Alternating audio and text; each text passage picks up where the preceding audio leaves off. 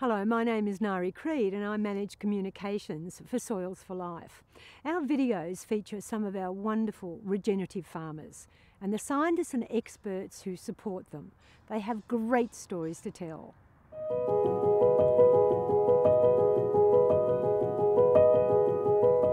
What else have they been foraging for? Anything different from the field mushrooms? Sappies. Sappies? Yes. What are sappies? Alison Pouliot is one of those experts. She's a natural historian, environmental photographer, honorary fellow at the ANU, and today the font of all knowledge on the subject of fungi. Her workshop at Tombara near Braidwood in southern New South Wales posed some really tricky challenges for a fascinated group of farmers. This one here, that looks like a truffle, doesn't it? What is that one? What's that one? Is that an acacia? That's what I'm asking. They have a smell. What does it smell like? You smell it? Can't smell it. It's spongy. So, soft. if you can't smell it, look for the nearest woman. Women have much better sense of smell. Burnt carpet. Burnt carpet. Do you know the definitive test to test if it's a truffle? I thought this was a truffle. It looks just like it. The definitive test, bounce it. Oh, it's a rubber ball. Potentially have some of the probably the greatest or among the greatest number of fungus species anywhere in the world.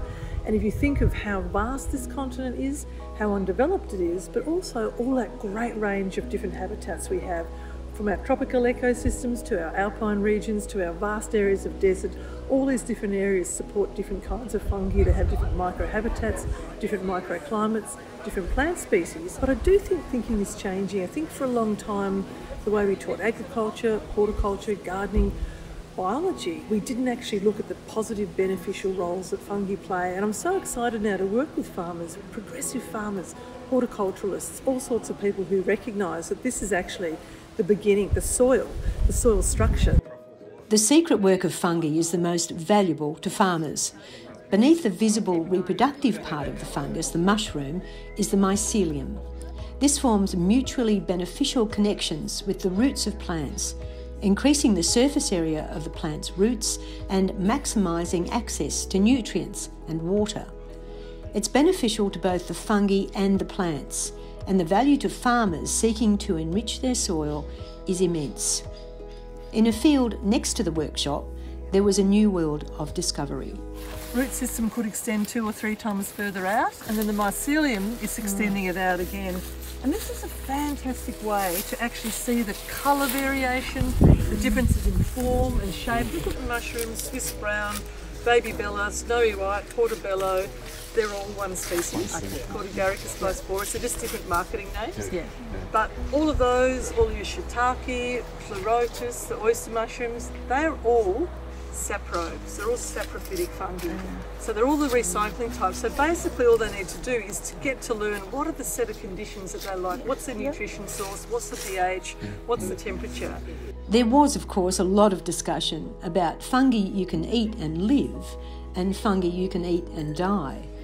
But Alison's explanation of the agricultural benefits of all of them was enlightening, although their value seems to be intrinsically understood by farmers attuned to their soils. I think farmers do know about fungi, perhaps not the extent to what they're doing. I think they recognise that when the soil is only dirt made up of its mineral components rather than the biology, that it costs them an awful lot to then put fertilisers and supplements and to have to irrigate. But I think many are aware of it, and it's about changing old practices and being able to speak out against the pressures of continually putting those supplements and chemicals and irrigation on the soil. So I think that's a big difficult part of the equation. But I also think oftentimes if we create the right conditions for fungi to flourish and we reduce those pressures, so we don't break up that mycelium, that fungal network in the soil, if we don't drown it by over-irrigating, if we don't physically disturb it through tilling and ploughing, if we don't put too much phosphorus on there, for example, because too much phosphorus it inhibits the actual formation of those arbuscular mycorrhizal fungi. If we both create the habitats, get that biology back into the soil, and we reduce the pressures, the fungi will come.